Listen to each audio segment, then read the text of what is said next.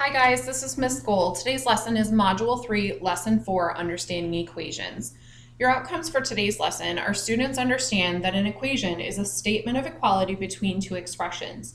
Students build an algebraic expression using the context of a word problem and use the expression to write an equation that can be used to solve the word problem. The first thing I'd like you to do is pause the video and complete the opening exercise and continue when you are ready. So in this problem, your parents are redecorating the dining room and want to place two rectangular wall sconce lights that are 25 inches wide along a 10-foot, 8-inch wall. So the distance between the lights and the distance from each light to the nearest edge of the wall are the same. Let the distance between a light and the nearest edge of the wall be x feet. Write an expression in terms of x for the total length of the wall, and then use the expression and the length of the wall given in the problem to write an equation that can be used to find the distance. So the first thing is, it was really nice that they gave us a picture of this scenario, but I would highly suggest that if they didn't, it would be very smart to actually create a similar representation here so that we can see what this is. It helps us to get a better understanding of it. So they said that the distance between these should all be x.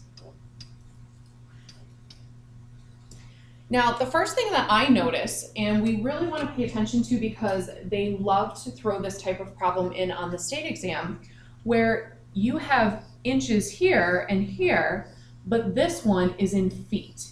And that's a problem because they need to all be the same unit. It would probably be easiest for us to turn the 25 inches into feet.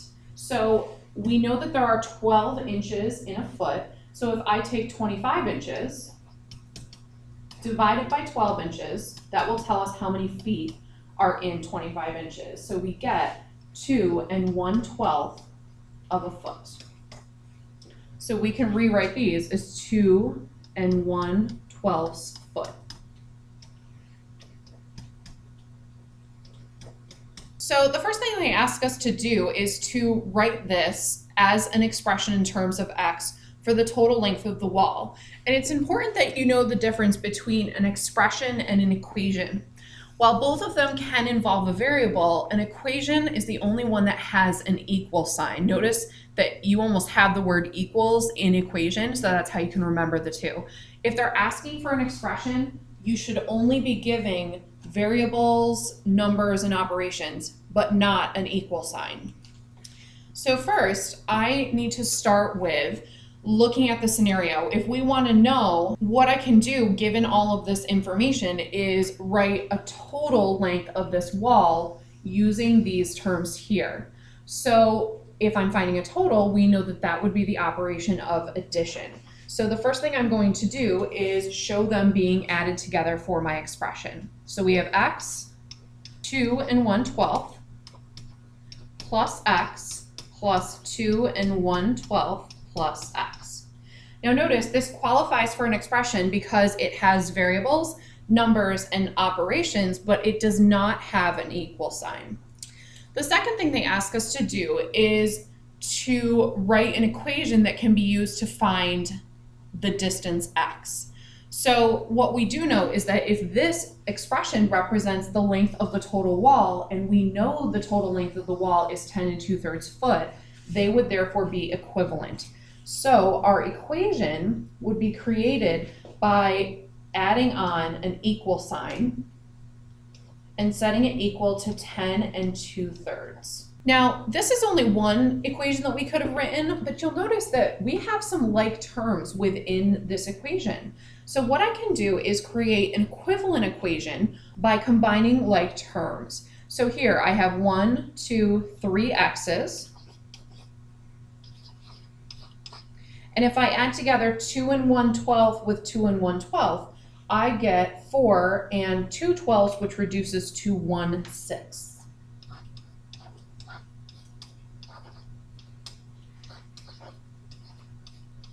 So here we have created two equivalent equations that could both be used to solve the same problem. Now, if I were actually going to go through and solve this, you'll notice that if I started with this equation, the first thing I would have done is this step anyway to combine like terms and make the problem simpler. So it's important to recognize like terms and simplifying to make a problem easier before you solve it. So let's look at example 1.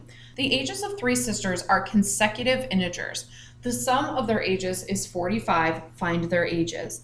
Now the first thing you need to know, and not all people know this, so let's have a little quick discussion about it. What are consecutive integers? So consecutive integers means we have integers that go in order. So this could be 1, 2, 3, 4, and so on. The key to this is that the next number is always 1 greater than the last.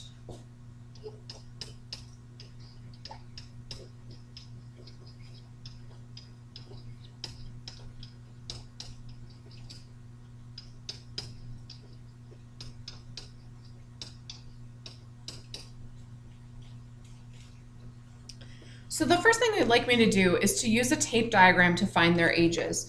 So if we think about this, we have 3 sisters. We would have a youngest sister, a middle sister, and an oldest sister. So let's start with our youngest and let that be our single unknown box.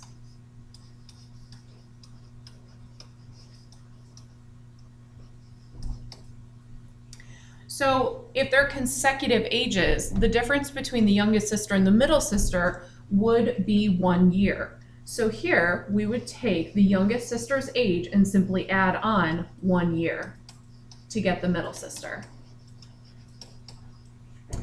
And likewise, if I want the oldest sister, she's going to be 1 year older than the middle sister, so we'll take the middle sister's age and again add on 1 more year.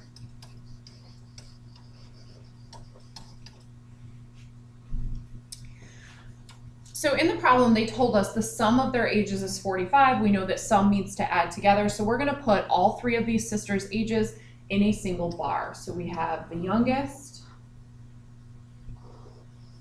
the middle, and the oldest sister.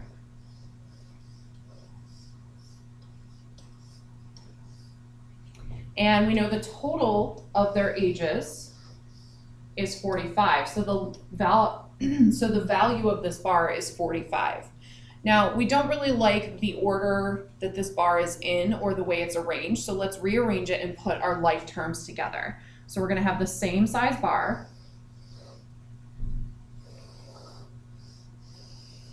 but we're going to put together the ones, and that will give us a total of 3.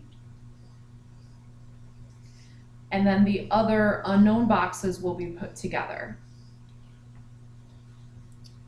So if we isolate just this portion of the bar, we would take 45 and take away the 3, leaving us with 42.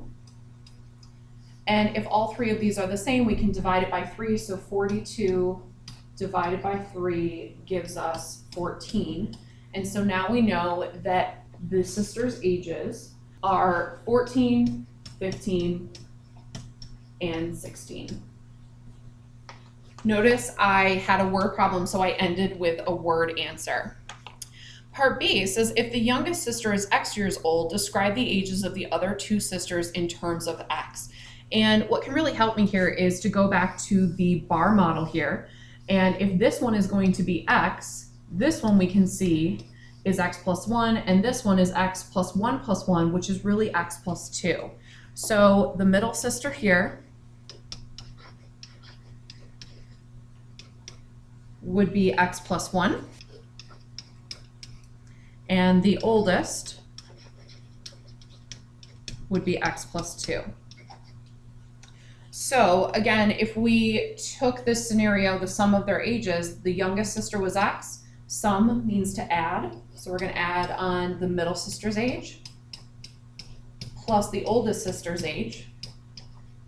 So this expression represents the sum of the sisters' ages, and then we're going to turn this into an equation by setting it equal to what the sum of their ages was equivalent to, which is 45. Part C says determine if your answer from part A is a solution to the equation you wrote in part B. So they're telling us to take our answer from part A and plug it in for part B. Now we found that a single X was equivalent to 14, so I'm going to replace each of the x's with 14 and evaluate.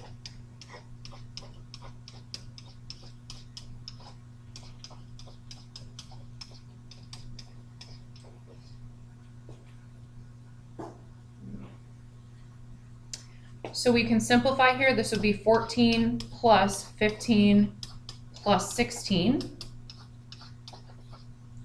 And I know that 14 plus 15 plus 16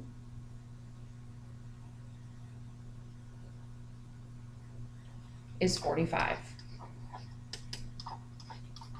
So we know that our answer from part A was correct, and our equation from part B is also correct because it works for the ages that we found in part A.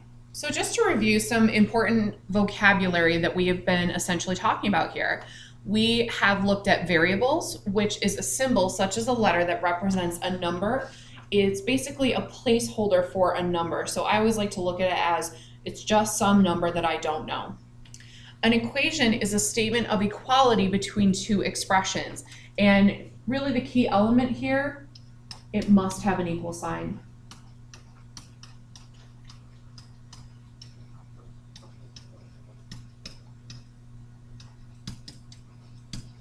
A number sentence is a statement of equality between two numerical expressions. Really the key to this, it does not include a variable.